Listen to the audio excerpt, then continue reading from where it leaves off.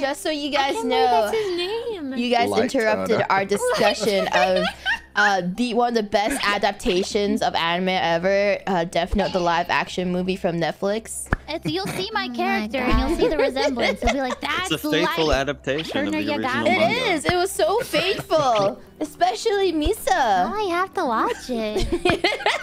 I know, Rosemi, it's actually really good. Like, really? Yeah, okay, it's actually really okay. Do you know who? Not Monica. Come on, man. She's too innocent for this world. Stop it. No, but I love bad stuff. You don't understand. Like, the worse it is, the more enjoyment I get. Okay, do you know who Ryuku, the voice actor for Ryuku is? Willem Dafoe. Yeah, it's William Dafoe. I'm watching it. Honestly, that's like the only good thing about it, actually. Honestly, yeah, Ryuk is actually the best thing about that movie. Yeah. Yeah. I just wondered why William Dafoe signed up on it. Like, I gotta watch this weirdest casting choice. Willem Dafoe is actually a god tier actor. Yeah, and he Can't has believe he was in that. Isn't there like? Doesn't he have like a big dick too? That I do not know. You have more information on this than me. He always talks about it. You mean physically, or he has like, or he's? Yeah, bad, like physically. Yeah, it's like they have to like CGI his like. Oh, did they have to take it off of Ryuk?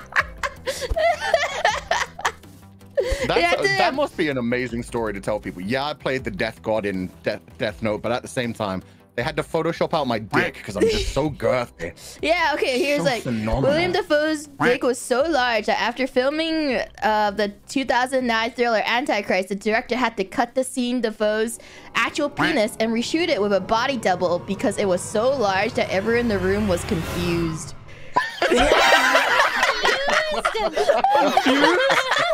Oh my god. Dude. Was like, reality not on, man. Dong is this? Have you ever seen a metronome sliding left to right? That was Willem Dafoe's dick. That entire scene. People just That's why woke they're up. Confused. They're hypnotized. Exactly. Hours had passed. They woke up hours later just thinking about Willem Dafoe's dick. It was great. Save Rosemi. Oh, shit. Sorry, Rosemi. I'm just silently, I'm silently nodding. I'm like, yep. Yep, William Dafoe. This is the Niji EN experience. Okay, silently nodding. let's get that statement out of Rosemi's mind and let's move on to the game.